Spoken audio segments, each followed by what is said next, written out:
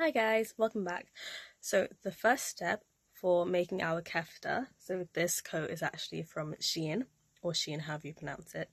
I did get it on sale just because I didn't particularly want to be getting a full price proper coat that I'm just going to be editing anyway for Comic Con. But anyway, the first step for making our kefta is removing the buttons. So here you can see we've got these silver kind of military style buttons.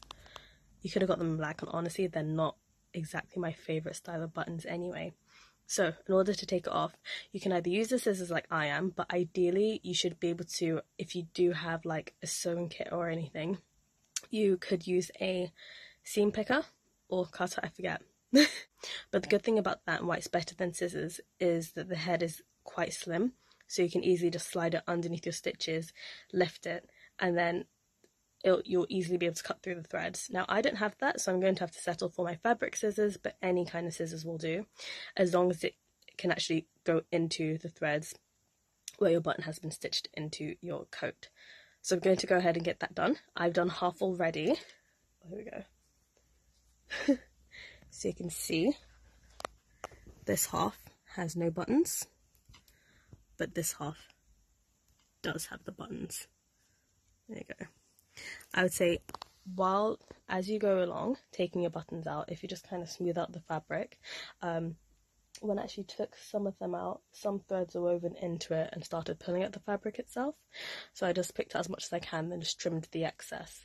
So I'm going to get on with that and do the other half, and then I'll show you guys the next step.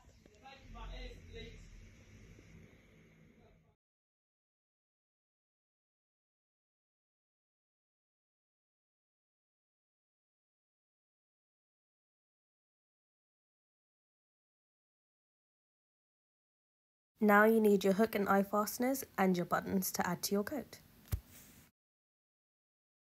Next, you will need to line up your transfers in the order that you'd like it to appear on your kefta or on your coat.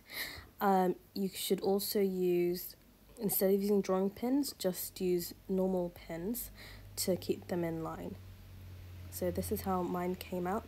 It took 3 attempts, and this was the final one that I was happy with.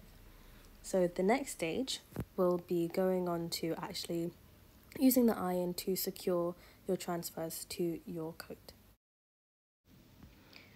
Alright, so the first thing you want to do is get a piece of baking paper or some kind of parchment, just to make sure you don't damage the embroidery in any way. I would say just rest the iron in an area and maybe wiggle it as I'm doing there, just to make sure that you're getting all the intricate details around it. Later you'll see, if you just try and raise some of the embroidery, if you're unable to get your finger underneath it, then that's great. That means that it's secured. If you can still get your finger underneath or it moves, then you definitely need to go over that area again. Just like you can see there. So I'm definitely going to have to go over that area again. So once you've done one side of your kefta, you're going to repeat on the other side that doesn't have the buttons. It doesn't really matter what order that you do it in, but that's what you'll be doing next, and then we'll be finished and we get to see how it looks.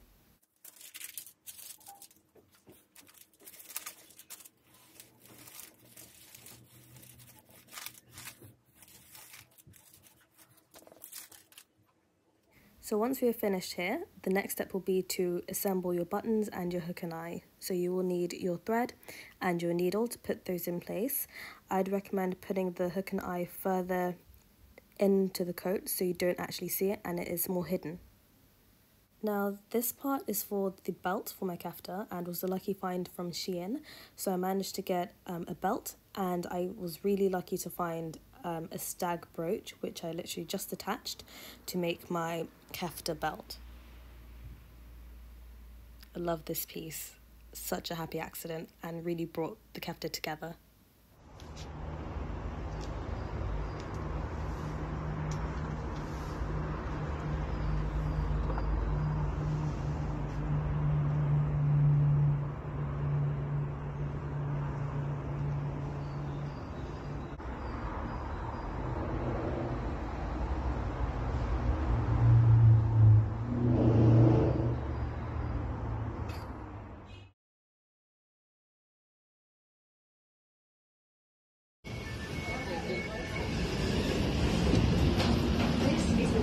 to Abbey Wood via Ooh. Canary Wharf. Swish, swish, swish. Tottenham Court Road.